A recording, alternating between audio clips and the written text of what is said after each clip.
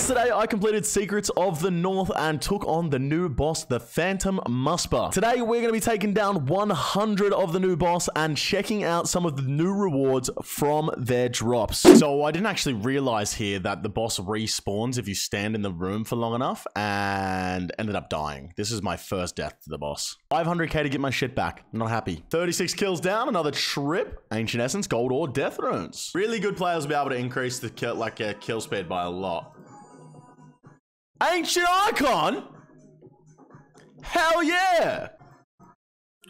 The drops are outrageous. Yes! Kill 46, another Dragon Plate Skirt, very juicy. Have a look at this trip. This is actually insane. 1 mil loot. Kill 49, 6 Torstal Seeds. They're worth absolutely nothing anymore because everything drops them. 52 down, more Dragon Bolts. Number 55, more Molten Glass. Hey! A Venator Shard! Yeah! They're going for 7. Oh, man. That's disappointing. 7.5. Okay. 69 kills. Iron Men no longer have to make cannonballs. 72 down for some more soul runes. New PB on 76. 1 minute 50 seconds. A frozen cache. 591 ancient essences inside. Damn, that was so cool, man. A frozen cache. All right. Let's hope we get a frozen cache from this frozen cache. You ready? Right. 91 down, 3 rune kite shields, some Adior. $6.1 mil.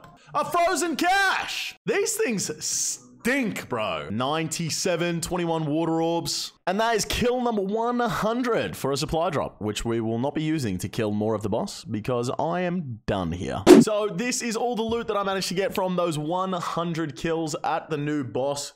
Quite a bit of money, 12.1 mil. I reckon you could probably get around 20 to 30 kills per hour here if you're in max gear. So it'll come out to like 4 mil an hour without any of the unique drops. But like, this is just Iron Man City. 24 Torstal Seeds, 72 Ranar Seeds, some Maple Seeds, some Palm Tree Seeds, 800 Dragon Bolts unfinished, like, got lots of ores, you've got food for supplies, you have water orbs, a bunch of alkaballs, 152 grimy snapdragons. There's 152 super restores, 86 toad flax for the brews as well, some lantern diamonds and dwarf weeds, 2,500 cannonballs, which is absolutely insane to me, antique planks, and some molten glass. This is going to be a pretty nice mid-level boss for Iron Man at the moment with this drop table. It's pretty stupid. So pretty good for Iron Man, but in terms of raw GP, we made 11 mil. Don't forget, we had to use a lot of supplies for this as well. And I was supposed to get 77,000 of this Ancient Essence, but I've been selling it off as I go because,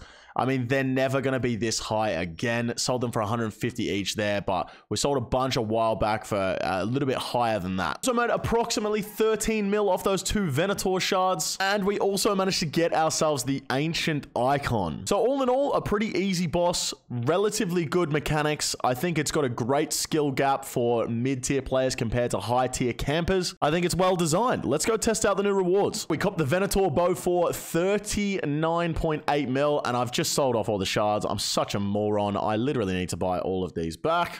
And I believe we just use these to charge it up. 10,000 charges in the bow. Beautiful. It's a 2-handed bow? Okay. Okay, why have I just said that? Every bow is 2-handed. What is wrong with me? All right, we just have to have a chat to Eblis here. And I believe he will make an upgraded staff for us. What? I'm literally in the middle of recording a clip right now. Sorry. I'm so sorry. And there we go. Eblis has upgraded our ancient staff into an ancient scepter. Let's go test these bad boys out. Okay, so this is a side-by-side of the Ice Barrage spell before and after the staff. The left is without the staff and the right is with the staff. You can see there is a small difference in terms of freeze time. Next up is the Smoke Barrage spell. Now, without the staff, with Smoke Barrage, you'll do 4 poison damage to your opponent, but with the staff, you will do 5 damage to your opponent. Then for the Shadow Barrage, without the staff, you will take your opponent from 99 to 89 attack, but with the staff, you will make your opponent go to 88 attack. And last but most certainly not least, without the staff and a Blood Barrage in max gear, with a max hit, you'll go from 50 to 59 hit points with a Blood Barrage. However, with the staff, you will go from 50 to 59 hit points with a max hit with a Blood Barrage. This thing is literally fucking useless. Now, for the Venator bow, I couldn't really think of any use cases for it. I'm sure there's some really niche ones out there, but the only thing I could think of, thanks to my good friend Maz, was AFK Slayer. Thanks to the fact that it will aggro multiple targets, you can just technically sit here and AFK for 20 minutes before your character stops attacking. And in max gear with Dragon Arrows, the XP is like 125k an hour here at Bloodvelds. So realistically, I have no idea where this bow is going to be used, if it's going to be used at all. It's got a max hit of 38 in max gear, but I will say it does look very cool. So that is all the rewards from the new boss, the Venator bow, which is practically useless, the new Ancient Scepter, which is practically useless, and the only thing we will see used, which is the new Saturated Heart, which takes your magic up to 112, gives you some more max hits. All in all, the boss is very fun. However, the rewards are lacking, and this is what happens when you let the community decide via poll what should be added into the game. Don't forget to subscribe to the fucking channel.